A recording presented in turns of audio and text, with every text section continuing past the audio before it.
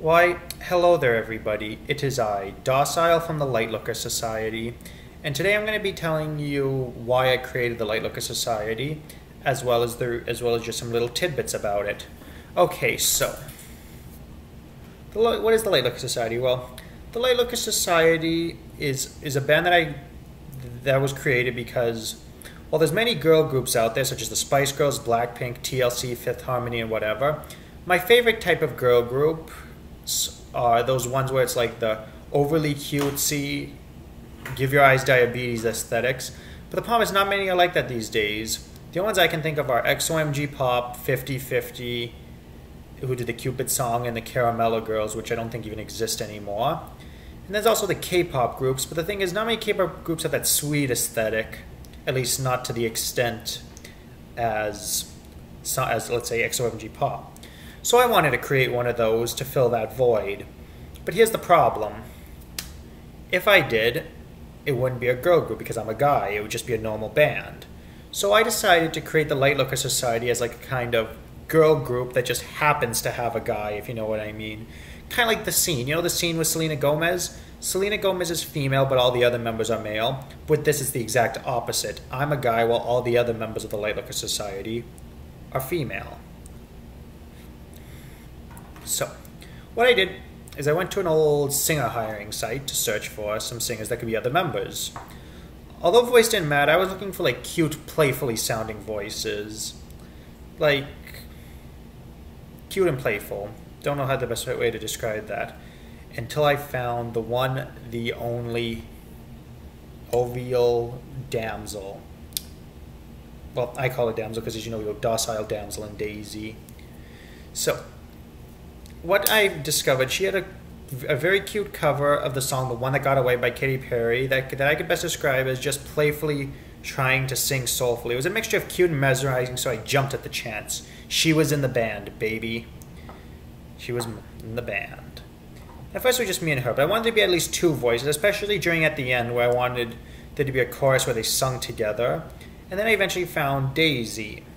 Daisy was a little more professional than Damsel, because Damsel only had a couple of audio clips, and also she has hardly any social media presence outside of the website where I found her.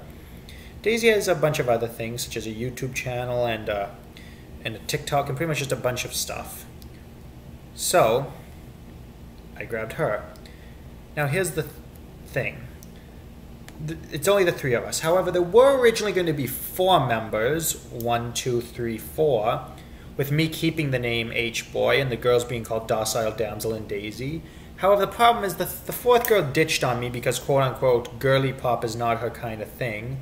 So she literally just sent me to... So she said, I'm not the right kind of singer for this kind of song, because what I did is first I got Damsel's voice, then I sent Damsel's voice to Daisy, and then I was going to send their voices to the 3rd girl. But the problem was, after the 3rd girl heard that, she was like, nope, not for me. Not doing it.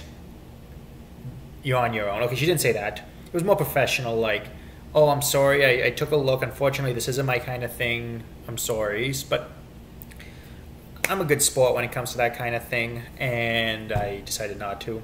However, I could have kept searching. However, the thing was, if I kept searching, the release date would be pushed way too far. Like, it came out just a couple of months back, I think a month ago, but the problem was, it would have came sooner if it wasn't for all that, but to each their own. So that's how the band got together. So it turned out to be a trio, and the reason why I adopted the name Docile is because it's out of the 3, it was the least girly sounding. For example, Damsel's very girly, and Daisy, not as girly as Damsel, because Damsel literally means girl, but Docile doesn't sound feminine, wouldn't have that kind of connection, so that's why I created that. So that's the story of that. Now time for the song. So as you know, we've only done one song together called the Do-Or Girls.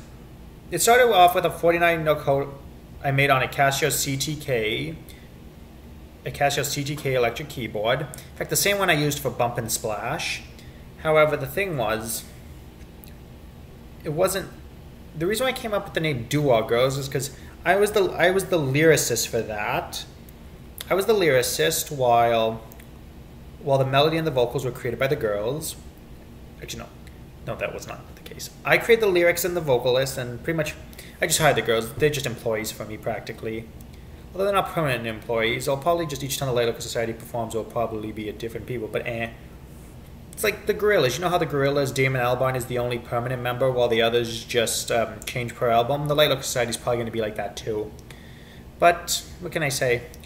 So how did I come up with the name Do Our Girls? Well, I used to think, the song Spill the Wine by Eric Burr, and I always thought he was saying Do Wine instead of Spill the Wine, so that's how I came up with that. So, and that is eventually what it would be called. So that's currently how the first song by the Light Local Society came to be.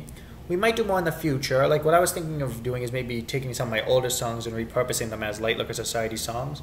And if I do that, I hope you'll enjoy. But if you don't, then, well, that's not my problem. See you later.